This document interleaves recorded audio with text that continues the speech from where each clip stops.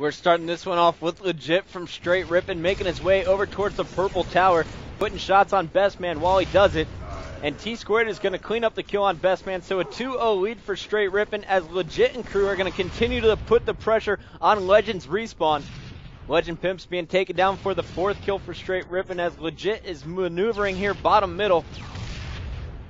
T2 picking up kills in red corners. There is Legend, bottom gold, and Legend is going to out-BR Legit, but we're jumping on board with Legit's teammate. It's Elmite Warrior. He was in blue too, just cleaned up a kill, bottom gold, now charging into the gold tower.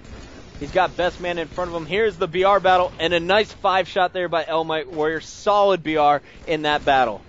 Yeah, you know, you can expect that all game long out of him. Now, the key to this match is going to be whoever can be aggressive and get the other team on respawn most frequently and not let them get comfortable.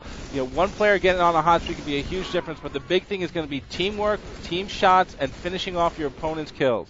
Well, one player who's starting off strong is T2. He's already got 4 of his team's 11 kills, and he is working perfectly with Elmite Warrior here, taking down Best Man with the help of Legit as well. A nice triple team.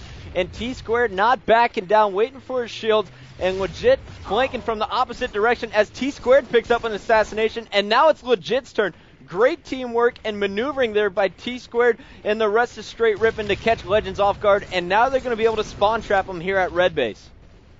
You see T2 and Legit working so well together. Legit picking up yet another kill. T2 staying alive, top middle, not even getting shot at. He picks up the kill on Best Man. Still bottom middle, picking up another kill on Gandhi, who wasn't looking at him. And finally, Legend is going to be in position to take him down. But that was a huge run out of T2. He's already got 8 kills. We're staying on board with him as he continues to try and put the pressure here on the Legend setup at blue and gold.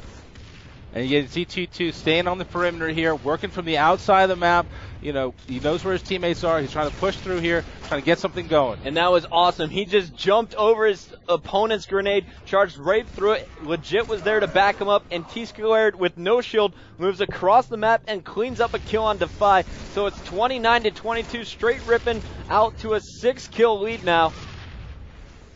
And T2 just trying to stay alive bottom middle, but he is kind of out of position when you say Sundance. Yeah, he definitely wants to try and either get further to the outside or get to the high ground. He's not going to do his team a lot of good down there, and he's a sitting duck. Well, check this out. Here is Defy in front of him. Defy didn't even shoot back, but now T2 taking heavy fire from Legend and friends. He's going to be taken down. Legend coming off the respawn now out of the gold base.